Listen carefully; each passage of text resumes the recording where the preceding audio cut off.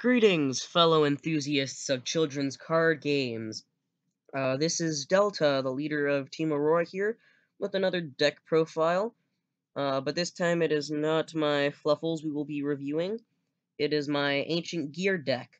Now, Ancient Gears are probably my favorite machine archetype, and also one of my favorite archetypes in general, and one of my favorite decks to run. I want to let you know beforehand, though, that this deck is not very viable when it comes to tournaments and stuff. It is nowhere near completion, but I'm just going to say that this deck has won me... Actually, I don't think I've lost at all, except like twice maybe with this deck. It's good in a more casual scene, if that, but also my friends are kind of retarded, and I'm better at dueling than them, so yeah. Sorry everyone else on the team. But, without further ado, let us get into this deck profile. Now, starting with the monsters, we run 2 Golem and 1 Ancient Gear Golem Ultimate Pound. Now, a lot of people don't run Ultimate Pound, and I don't really see why. I mean, yeah, it's missing the spell trap negation during the damage step thing, like normal Golem is, but it does piercing. It can attack up to 3 times, and I use the last effect is when if this card on the field is destroyed by battle or card effect, you can add a polymerization from your deck to your hand, and if you do, add an Ancient Gear monster from your graveyard to your hand, except for this card. And I find that really awesome. I want to also let you know that yes, I run level 8 monsters in this deck. No, I do not have trade-in. Am I retarded for doing that? Yes, I am. People only really run stuff like Golem for their fusions, which I don't have any fusions that require Golem specifically. I don't have Megaton, but I'm going to try to get it out of the new Pegasus pack. Hoo-hoo. And I don't have Ultimate Ancient Gear Golem. So that's it for these 3. Then we run 1 Reactor Dragon, all you ever really need, but mostly it's used for a trade-in. Alright, I'm definitely going to cut this down to 2 or 1. 3 Gadgetron Dragons. I don't even know why I have 3 in here. Probably because I have, like, 3 or maybe more in general. I just wanted to use them. Really, it's just a targeting on someone with Gear Town. Sadly, you can't use the Gear Town on top of Gear Town effect anymore like you used to. 2 Ancient Gear Hydras. Its effect's actually pretty good, especially the last effect, which is if any Ancient Gear monster you attack, it's not just this card, they can't activate spells or traps until the end of the damage step. So basically, say you're a Madman Genius and you somehow have this and Ultimate Pound on the field, then it can be a good combo together. Also, I like the artwork. It's a really nice artwork. And then 1 Gadgetron Chimera. It's a quick level 6 beater. And then finally, for the high-level monsters, we have Ancient Gear Engineer, mostly just because the Ancient Gear name, and I don't know. I just have that in here for no apparent reason, really. Alright, and then now we're getting into the lower-level monsters. Triple Ancient Gear Soldier. It's a quick level 4. Has the basic Ancient Gear monster effect. And it can rise to a pretty high attack, like if you use Limiter Removal or something. Alright. And then, of course, we run Triple Hunting Hound. If you do not run Triple Hunting Hound in a fusion-based Ancient Gear deck, there's something wrong with you. Normal summon, quick 600 burn. I hardly ever do that, really.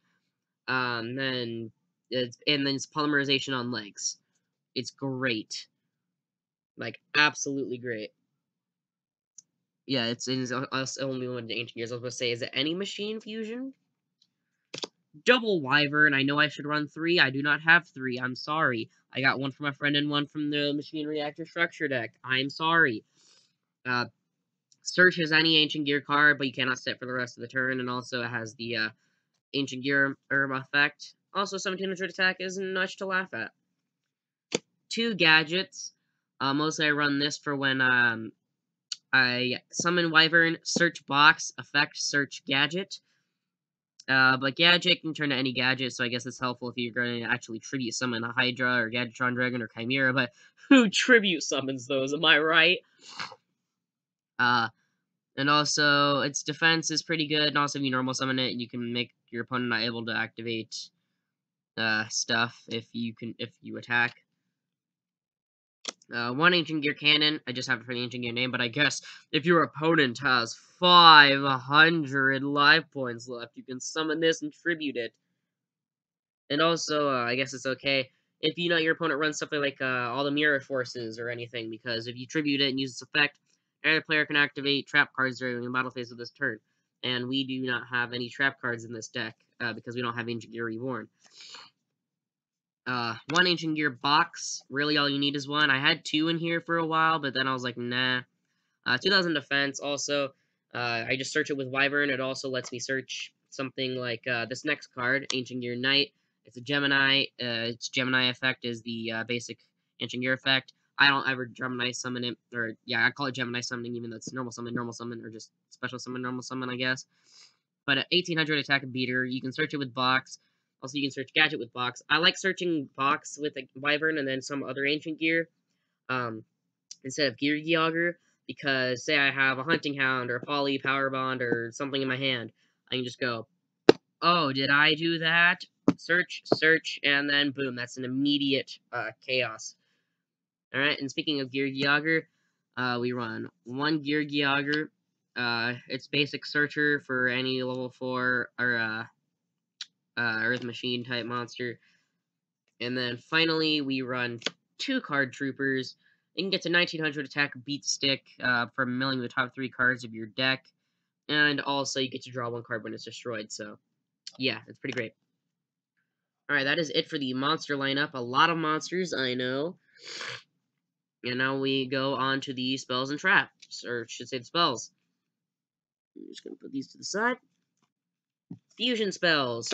Power Bond, Poly, Overload Fusion. Do not scout me. I do not have Ancient Gear Fusion. I am sorry. I have not bought the new box or anything. I do not have it. And, like, yeah. I'm not even going to ask my parents for it because it's, like, for the card in general. Because it's, like, $20 online. I'm like, oh my god. I know it's a good card, but Jesus. Anyway. Overload Fusion. It's free for fusion except for Dark Machine monsters. And also, it's not... You can use more than one per turn. Everyone knows what Poly does. Everyone knows what Power Bond does. Power Bond is pretty great if I summon Chaos Ancient Gear Giant, because it is affected by that, unlike other spells and traps. And so it's a 9,000 attack beat stick. So say Chris or someone summons Zark, and I can just go, oh, you had Zark on the field? Nope. 5,000 damage. Yeah, I take 4,500 at the end of the turn, but it's worth it for 5,000 damage from attacking a 4,000 monster. 2 cybernetic fusion supports. It's for both Power Bond and Poly. I'm definitely going to lower it down to either 1 or even 0. I don't know. I had that in here since I didn't have Overload Fusion. I guess it just stayed. It's kind of ridiculous to pay half your life points. 2 Gear Town, and then 2 Terraforming to get to those Gear Towns. Everyone should know what Gear Town does by now. Blah, blah, blah. You get to special summon a monster when it's destroyed. And both players can normal summon Ancient Gear monsters for 1 less tribute. So I guess you can, like, normal summon Chimera or something like that. Sorry about the sniffling and stuff. My allergies are absolutely terrible right now. But yeah, Gear Town, like I said, you can't do the place Gear Town and then place another Gear Town on top of it to activate the effect and destroy it. But that's what one of these next cards is for. Ancient Gear Fortress, I run 2. Most people only run 2 and sometimes 3. Opponent cannot targeted or cannot be destroyed by opponent's card effects, and they cannot activate effects or cards in response to the activation of Ancient Gear cards and effects. When during the turn that they were normal summoned or Ancient Gear monsters were normal summoned. And then if this card is destroyed while in the spell and trap zone, you could just special summon Ancient Gear monster from your deck. Wait, is special summon from your hand or graveyard? I thought it was your deck for a second, but no, that's Gear Town. It's good. Both of this and Gear Town are good with this next card. Ancient Gear Catapult. Most people run 2 or 3. I have 1, sorry. But I feel like I only need 1 in this deck. Pop up a face-up card while you control no monsters. Gear Town or Ancient Gear Fortress. Special summon a monster. You pop Gear Town or Ancient Gear Fortress. That's another special summon. Also, except the turn this card was sent to the graveyard. Pop a card, face-up card in the field. Another Gear Town or Fortress. banish this card from the graveyard, summon an Ancient Gear token, and yeah, that's pretty basic. It's a special summoning thing. Machina Armored Unit. I never see anyone run Machina Armored Unit in anything anymore, except for maybe Cyber Dragons. Mostly because they kept it from the structure deck. Machina Armored Unit. Once per turn, when a Machine type monster you can control. Once per turn, when a Machine type monster is destroyed by battle and sent to your graveyard, you switch summon a Machine type monster from your deck who with the same attribute and less attack. I'd prefer if it was equal or less attack, but I mean, hey, it can get you something like a Wyvern out if you're like the Golem or Chimera or something was destroyed. One Ancient Gear Factory, mostly just to summon the higher level monsters, since I don't have trade-in, I actually prefer summoning those monsters. Ancient Gear Workshop helps me get stuff for my fusion plays if I don't have Overload Fusion, and also it's just good to get a monster back to your hand. 2 Spell Gear, I'm definitely going to drop it to either 1 or 0 once I get some new cards for this deck. Send 3 Ancient Gear cards you control to the graveyard, Fortress, and stuff like that. To, special summon up to 3 Ancient Gear Golems, not up to 3. 1 Ancient Gear Golem from your hand and 1 from your deck, ignoring the summoning conditions, and you cannot normal summon, or set until the end of your next turn, and also destroy all monsters you control other than those golems. So it's pretty bad, honestly. Like I said, I'm definitely going to take it out. And then finally, we have 1 limiter removal, because yeah, if you don't run a limiter removal in a machine deck, there's something wrong with you. Alright, finally the extra deck, since there's no side deck. Triple Ancient Gear Howitzer. I would run more if I could. This card is just absolutely amazing. Yes, it's a level 8 with 1800 defense and 1000 attack. Put it in defense mode, unaffected by other cards' effects, and during your main phase, you can just burn the opponent for 1000. And also, if this card is destroyed by battle and sent to the graveyard, you can switch summon any Ancient Gear monster from your deck, ignoring the summoning conditions. I typically prefer to summon Golem, Ultimate Pound, mostly Ultimate Pound. But if it comes to it, I'll summon Actually, I summoned Reactor Dragon last time I used Howitzer's effect because I finally had it. And also, you could summon, I guess, Gadgetron Dragon, the 3 that are in here. And so overall, this is an amazing card. Never run an Ancient Gear Fusion deck without it. Heck, never even run any normal Ancient Gear deck without it. Just add a freaking Power Bond or something in there.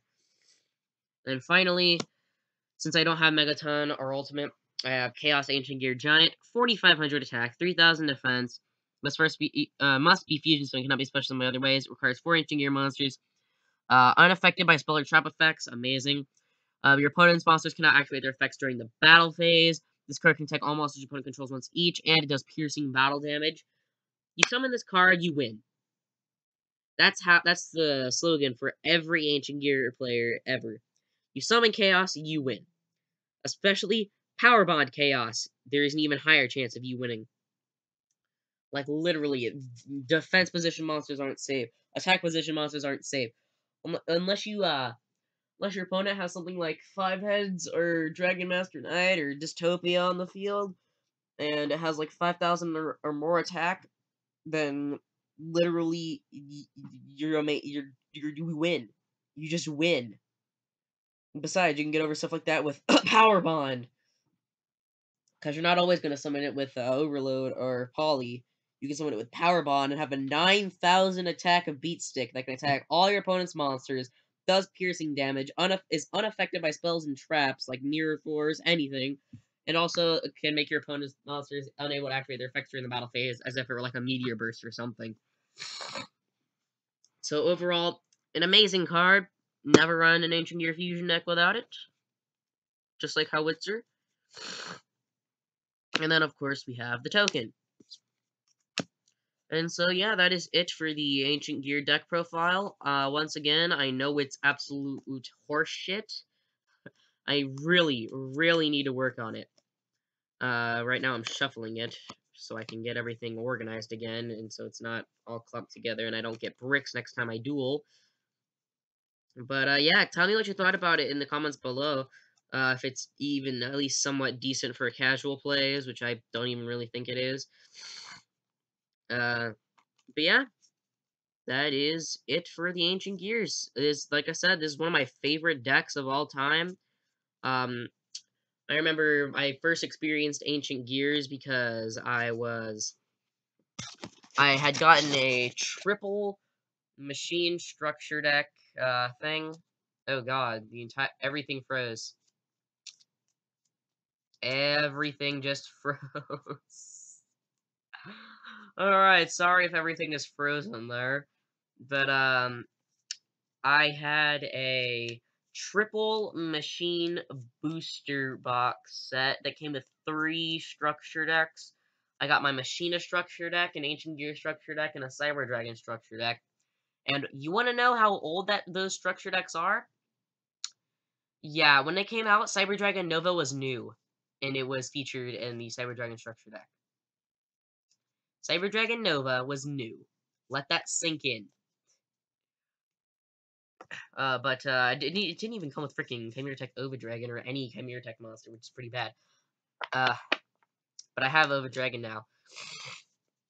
It only came with Twin Dragon and Nova as extra deck monsters, and Ancient Gear one didn't have any extra deck monsters. Machina Fortress, or not Machina Fortress, Machina deck didn't come with any extra deck monsters, because I don't think there's any Machina extra deck monster. Came with Machina Force, though, which is pretty bad. But yeah, so that's it for this video. See you in the next one. Delta Leader, Aurora Leader Delta, signing off.